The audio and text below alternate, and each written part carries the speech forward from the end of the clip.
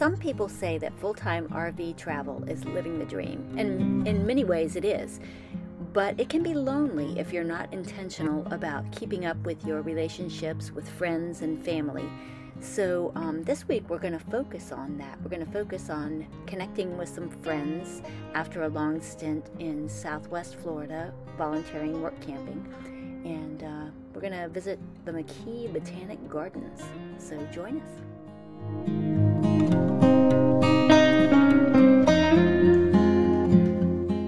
McKee Botanical Garden in Vero Beach, Florida. Randy's right behind you making faces. That's going on the channel, son, I'm telling you.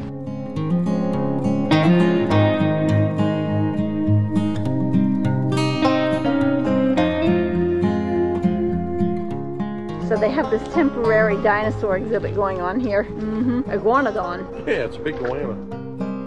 So this is way more cultivated than the Fakahatchee.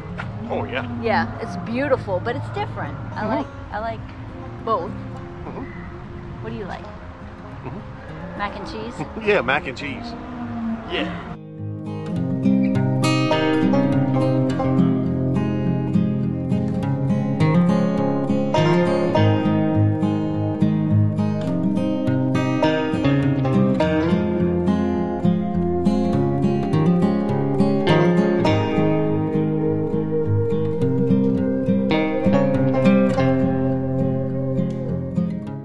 To the fetus zone.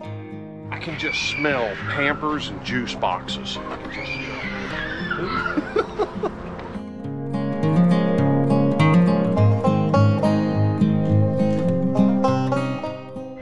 There's a meltdown happening. Yeah, meltdown. So screamer. Hi, Captain. Away! Captain of the ship. David, do we have some rum? Why is the rum always gone? Yes.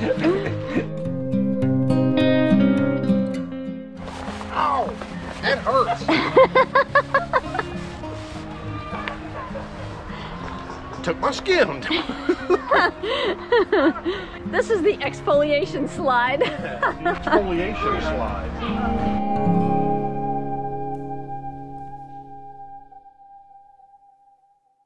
The cool thing about this park, we just learned in 1943 they used it for jungle warfare training.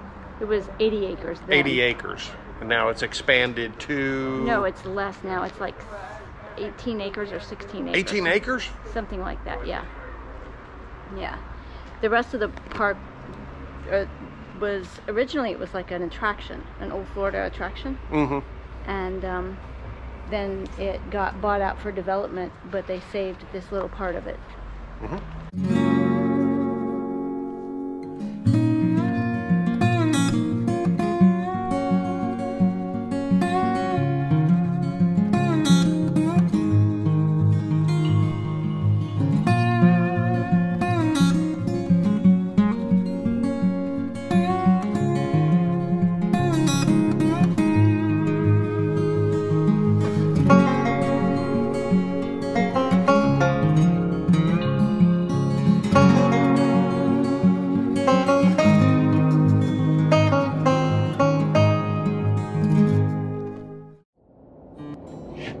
On the A1A going from Sebastian down to Fort Pierce. Yeah. We're meeting our friend Christy down here. It's like halfway for each of us. Check this out. A friend of ours last night who lives in Montana, used to live in Stafford, contacted us. We're in Florida.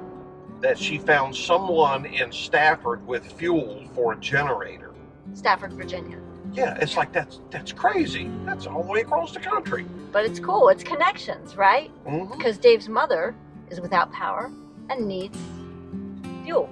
But as it turned out, she got fuel, and our good friend Dawn provided fuel for her, checking in on her. So, yeah, we feel very blessed to have such a great network of friends, right?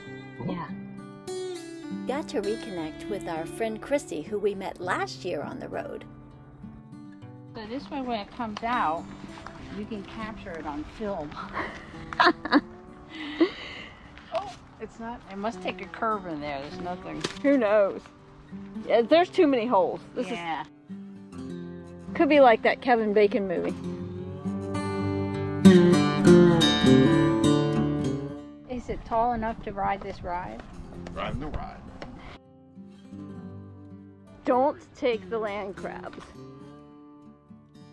Thank you so much for watching. Give us a like if you like, subscribe if you like, and join us next time. You never know what's going to happen.